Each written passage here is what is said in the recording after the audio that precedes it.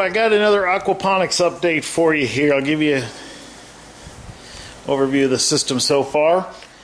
A few more changes. Hopefully it's getting down to where it is. The first major change is I got the grow beds here, and you can see I have my auto siphons here, and you can see them down there. You can see by the other videos I did, the auto siphons. There's the shroud I made. I'm going to top that in kind of a dip plastic when I get some of the top of that screen material, but until then I just don't want to get any cuts, so I put that tape on top.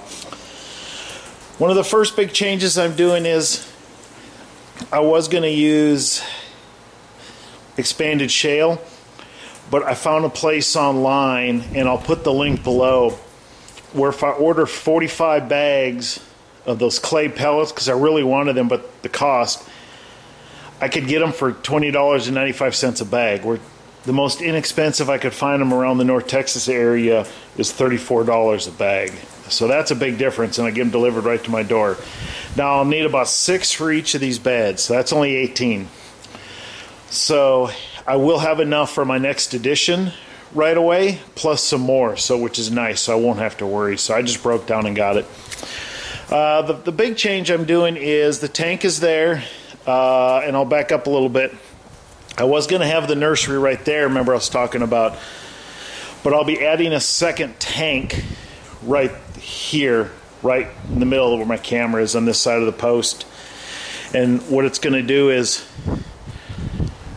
the pump that comes from the sump tank over here is going to pump water back over there, you know, then it comes back by gravity. When I get the second tank, I'm going to get a second pump that's going to pump water from here over to this bed that'll be right here, and gravity will take it over back to that bed, and then it'll go through the system that way when I add a second fish tank. But here's the big thing. Here's the tank. I'll let you see the top. These are deck boards, the composite cement I got from my neighbor. He gave them to me. These were extra he had when he redid his porch. I got 3, then a hinge, 3, then a hinge. You can see this side comes up, this side comes up, and these middles stay the same. And I'll show you the inside. And the hinge, I got it here. What I kind of plan on doing is, it might not make sense when the water pumps up, I'm going to tee it. I'm going to make this a grow bed area here and slope it down where my seedlings can be in here, where some water will trickle down below the seedlings and it'll water from the bottom up. When I get that done, I'll show if that doesn't make sense. I got some water in here, degassing it, just letting it sit here to try to get some of the chlorine, and that we can get clean. But you can kind of see the pipe in there. You can kind of see it better if I open up the other side. There it is here. It's open on the top right here, and gravity just takes it from the bottom. There's holes at the bottom of that pipe. It comes up and out, and through gravity comes right here and down. Now I do have a clear plastic elbow. I just like to make sure I see water and stuff coming out. And I forgot to tell you, one nice thing I like about this top here is these are fairly heavy. If you're old enough to lift that up, you're old enough not to get into trouble by the fish tank. So then what happens is, it comes down here, and I can turn it off there, and this is going to be my solids removal right here.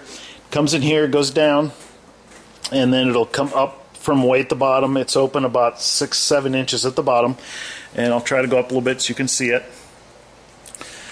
But as you can see, the water will go down and back up, and the solids will stay at the bottom. Now I got this pipe sticking up here. I just don't have a drain kit for this yet, and I got this up just to keep the water out, so if when I fill it up, water just doesn't come out, you know, there. So that'll actually be a spigot down there, and the same thing with this one right there. As a pipe coming up, that'll be a spigot too. So the water comes down, it'll come up, and then it'll come in here, and then it'll just go down here, you know, and the solids will be there. Then I can out the bottom there, drain out the solids when I need to. This right here right now will be, for now, my mineralization tank. When I get my second tank in, it'll probably have to become my biofilter when I'll have that media in there. But the water will come in here by gravity, go down to the bottom, and then come up slowly, and right here. And if I need more oxygen, I can just put some oxygen in here, you know, stone. And it'll come out here and come down, and I got it stopped right here for now. But what's going to happen is this PVC is going to go down to the ground, over and underneath, and it's going to come up right over in here and dump into here. And then the pump's going to be here, and then it's going to tee off. One tee is going to go to these 3 beds, and one tee back to that tank over there. So that's kind of the aquaponics update right now. A lot of little plumbing, and it took a little while working on this stuff here. A couple changes I had to make is I had to add a couple extra cinder blocks underneath these down here. It was just too much weight with the water and stuff inside there. It would start to go down, and this would buckle in really, really bad. You know, right here the side would buckle in, so I had to add some more support underneath. And then over here I got this metal shelf from a friend of mine. I'm going to line the bottom, and I'm going to put 2 batteries down there, 2 nice deep cycle 12-volt batteries, and I'm going to run them in parallel, which means I'll still have 12 volt, but I'll just have longer life, basically. And my outlet will be there as soon as I get it done.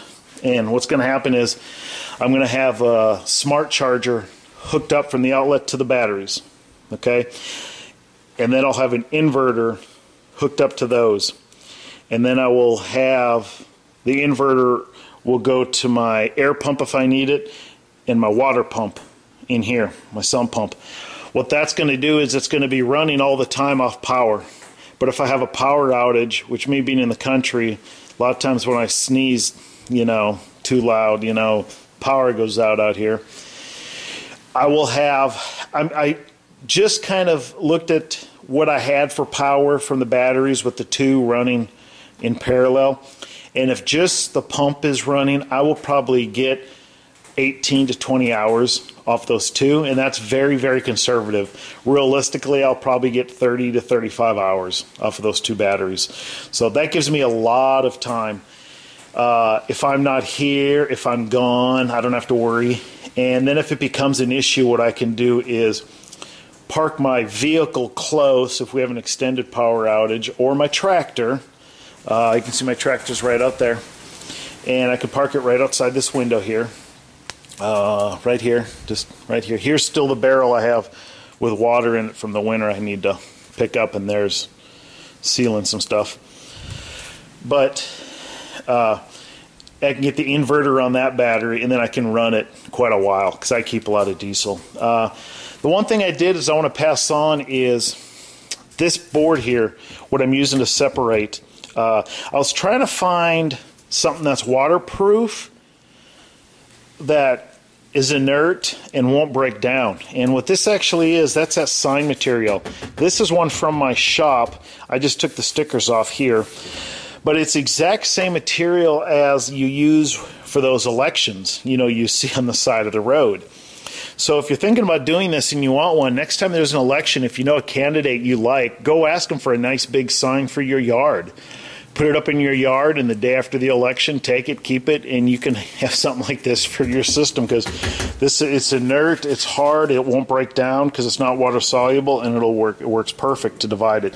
And I just got some silicone dividing that here, because it's, since the barrel kind of, you know, widens in the middle and got the cracks here and everything, you know, I just to seal it, and that caulk is safe to use in this environment here. So.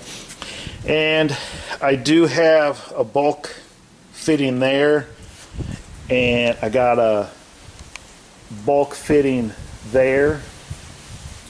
I got a union seal, and a union seal there. So those are the union seals I have, and down at the bottom I got 2 bulk fittings there, and there's what I used. So I used a combination of bulk fittings and union seals. I would have used union seals more, but I didn't have any more, and I already had bulk fittings also. I did another project a year or two ago, so I just used them since I had it. So that's kind of the system update right now. Let me go back and I'll give you one more kind of look at what's going on. My delivery of my clay pellets should be here tomorrow, so I'll be putting those in and doing another video update. So those are the 3. And the next thing I will do after this is done is right where these blueberries are at, I will build 3 more beds. And when those beds are completely done, then I will add another tank right here. And when that tank is going against this wall here, I'll add a bunch of water, deep water baths right here. I'll build them myself and line them. And then, you know, have the styrofoam on top where I'll grow lettuce and stuff on them over there. So that's kind of an update right here. That's one of the reasons I got this, and I'll have a lot of, I'm going overkill on my, you know, the solids removal, the mineralization tank, and the bio, because with the 2 fish tanks, I'll have a lot of deep water bath, you know, where I'll be growing stuff in water, and you want that pretty clean to keep, you know, sediments and stuff off the roots of the plants. So that's just the update right there. I hope everybody enjoyed it. If you have any questions, just put them in the comments. If you want to see something in more particular detail or anything, just let me know. Have a great day, everybody.